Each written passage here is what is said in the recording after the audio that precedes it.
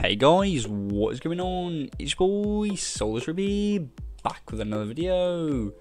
In today's video, guys, I'm going to be showing you a command block shop, but it's going to be fully automated in a shulker box. So it's going to have categories such as that you can click on and stuff that you can select and then buy like this, and then it will appear in the shop. On the chest down below, like cobblestone. So as you can see, look at my money just to prove to you this is working. I have 3,275 money. We're now going to go into the shulker box. We're going to select building blocks. We're going to go over to clay blocks. I'm going to get 16 clay. As you can see, my money has gone down. The shulker box went back to the main menu. My money's went down. We're going to go in here, and as you can see, we have received our clay blocks. So guys, this also works in the selling shop that we'll do later in another video. If you would want to see that, let me know down in the comments below. But the selling shop works pretty much the same way. We're going to get our cobblestone, we're going to put it in here, and we're going to receive money in a note form, and then if you look when we drop this on the floor, it gives us our money. So guys, let's get into the video on how to do this. So guys, I must say before this video starts, I am doing a live commentary this time instead of voiceovers. So you're going to hear all the mess ups that I do, but the good side is I can actually explain to you now with more detail on how to do things instead of rushing videos like I used to on my channel. I'm going to be doing live commentaries from now on. So guys, let me explain to you how all of this works. So first off, we've got the shulker box here that has, this shulker box here that has the main menu in it. So this command block is testing for the blocks relative to the position of this command block, which is one block above it, if it is the same as the coordinates given, which is 27750 minus 322, if it's the same coordinates as the one as the shulker box in the shop. If it is, then as you can see, it gives an output. We use this to then put clone blocks down to change the GUI, which changes the blocks inside here. So when we have a test for blocks command block that's testing if the building blocks bedrock is disappeared, as you can see. So when people take out the bedrock for building blocks, it then gives a redstone signal output because they are then identical to the one at the shop. It gives a redstone output, then it clones this shulker box here into the shop, which changes it to the area where it's got grass blocks in, dirt blocks in, and cobblestone, stone bricks, so on and so forth. When it clones that, we then have the GUI in the shop is then like this, of course, ready for the customer to click on another one. And that's where all of this comes in. Now don't worry, I'm not going to be explaining all the different modules. I'm just going to break it down, make it simple, and explain the first few command blocks here in this row. So this one right here is again testing for the blocks if someone takes out the grass block. As you can see, the grass block is missing here because in this one we have grass blocks at the beginning, and when the customer takes out the grass blocks from the shop, of course, as you can see, it's testing for the shop, which is 27750 minus 322, like I said. Once someone takes out the grass block, it then gives out a redstone output once again to this comparator, and then it pastes in this shulker box, which has the buy section for 8, 16 and 32 grass. Now this is to buy 8 blocks. I have 16 blocks here, and so on and so forth. But once someone it pastes in this, and then once it pastes in this, we have a command block testing for the block again to see if someone clicks on number 8. Now if someone takes out number 8, it is then going to give a comparator output once again.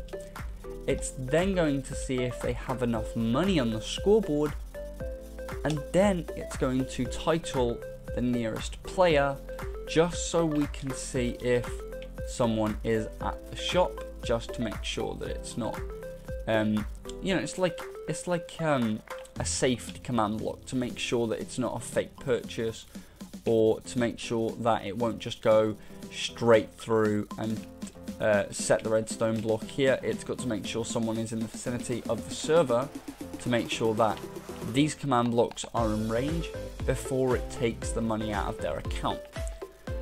So once it tests to see if they've got enough money, it titles the nearest player with nothing, so nothing comes up on their screen, and then it sets a redstone block relative to right on top of this command block. This command block then gets activated and deletes the redstone block, but then this clones and pastes in this, which takes it back to the main menu. Once it takes them back to the main menu, it then takes the money off of them, so it's going to take 6 money off of them for buying 8 grass blocks, which is here. Then it's going to paste this chest in with the grass blocks in it. So let's slow that down for you now. I'm going to repeat that at the shop. So let me show you guys what I mean, but in a slower manner. So guys, here we are at the shop, and as you can see it says stand here because we are executing players on these coordinates. So guys, if we just stand here, as you can see there's nothing inside the chest, but if we look in the shulker box, the GUI is here. So guys, we're going to click on building blocks, and obviously when we take this out, the command block downstairs that I showed you is going to realize that we've taken it out, and it's going to clone the shulker box and paste in this shulker box that has all of the different blocks in it. Then guys, the command block that's testing for when we take grass blocks out is going to realize that we've taken grass blocks out, and it's going to paste in another shulker box with the GUI in to buy things. Then guys, again, it's going to test for when we take the 8 out, of course, this glass. So when we take it out, it then clones back to the home GUI so we can start shopping again. But now if we back out and look in the chest, it's taken our money away, but it's gave us our grass blocks. So to make that more simple of what that has just done, to make it a little bit more simpler, I guess, if we go down here, so it's now testing the blocks when we take the grass blocks out. So as you can see, all the other areas are there, but the grass block's missing. So when we took it out, it gave this comparator a redstone signal, which then activated this command block here, which then cloned the shulker box above it into the coordinates of where the shop was. So it replaced it with this. So as you can see, that's when we got all of the grass blocks. And then we have this command block right here, testing for when we take the grass block bedrock out. And when we do take the grass block out, it gives this comparator a redstone signal, which then activates this clone command block, which pastes in this GUI. And then finally, we have this command block testing for when we take the first green glass out, and then once we take that out, it continues on with the buying process. The buying process activates this command block,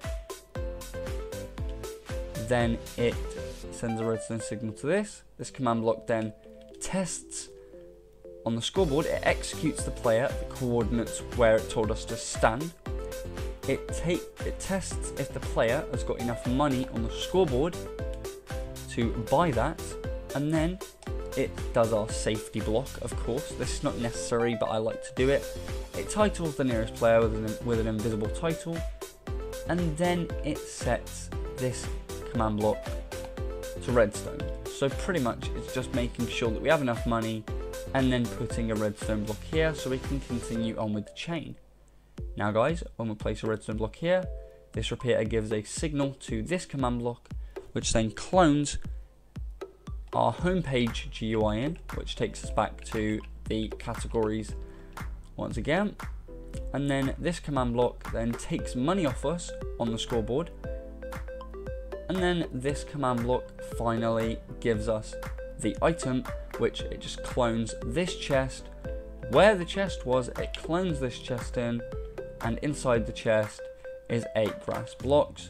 And that's the exact same as if we was buying dirt. As you can see, when it pastes in this and takes our money away for dirt, it gives us dirt in the chest.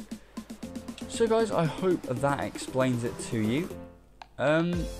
Like I said, if you want more in-depth tutorials on this and the selling, how I done that, then let me know down in the comments below. And if you want another video on this, if you feel like I didn't explain it enough, then also let me know down in the comments below, and I will try to do another video on it and help you guys out to make a GUI shop. Now guys, like I said at the start of the video, this is the first time that I'm doing a live commentary on my videos, so I hope you guys do like it. And also, I am doing command block videos now on Minecraft. Don't worry, I'm still doing glitch videos on my channel, just with the server and all that going up with the realm, Rootland factions that I'm working on. Videos are going to be a little bit delayed now. They're not going to be every single week, and my video schedule is going to be changing for a little bit.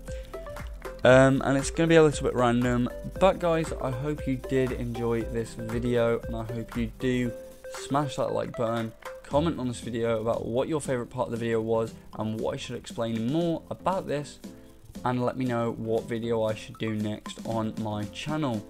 So guys, thank you all for watching. It's been your boy Solus. Peace out. Tell me pretty lies, look me in the face, tell me that you love me, even if it's fake.